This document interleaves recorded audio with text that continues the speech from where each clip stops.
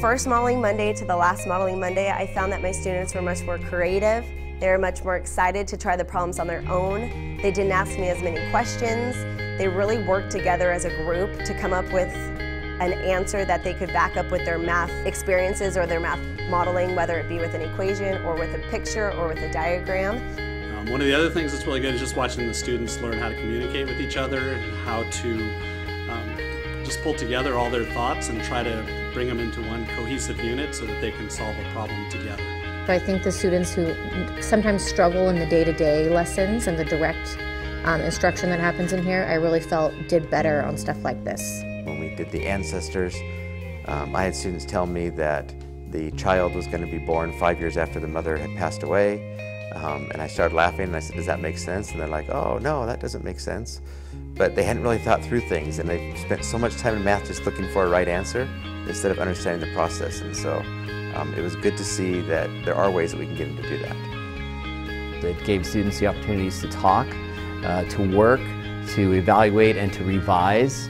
The gallery walks and some of the strategies were quite helpful, and also in themselves a learning process for students just to see and evaluate others and to revise their own work based upon what they saw walking around the classroom.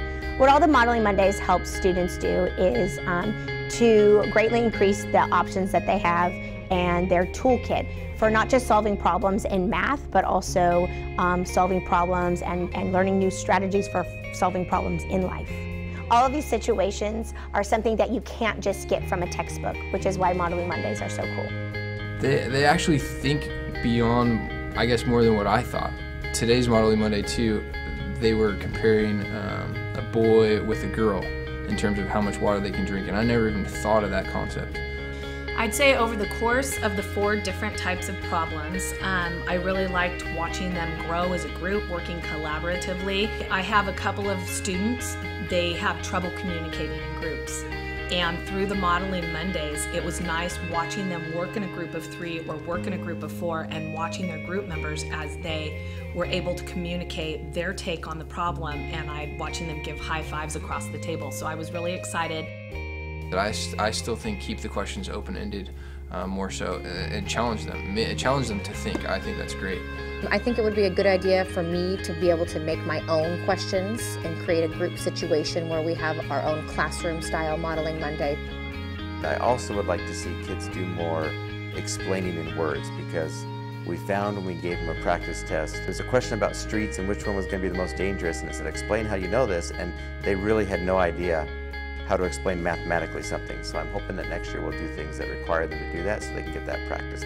I think one of the big challenges for us will be to come up with questions that are not only open-ended, but questions that have some depth to them, that provoke students to ask meaningful questions related to that they can tie into their existing mathematical knowledge and maybe build upon. Going forward, I think the students are going to be much more independent when they're solving problems. They're going to be much more willing to listen to each other's ideas and come up with new strategies to solve a problem.